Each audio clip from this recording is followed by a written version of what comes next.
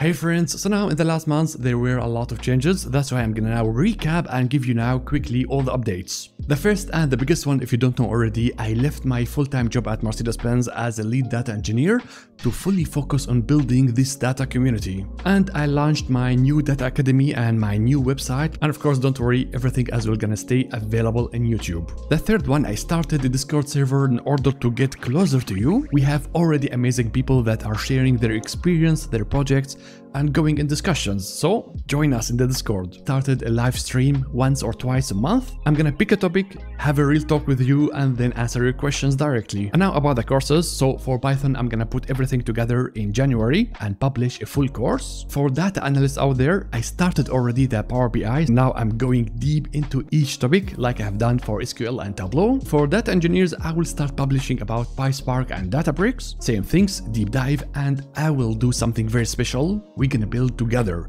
the best data engineering portfolio project. So we're gonna build together data lakehouse like I do in the industry. And for SQL learners, I'm preparing for you SQL challenges that's gonna start from easy stuff and end up with real challenges for advanced topics in SQL. There is one topic that I'm really excited about is I might start as well one-to-one mentoring for data engineers and as well for data analysts. So those are the new changes. I hope that I got you excited about it because I am. I wish you all a nice start in the new year and I will see you later.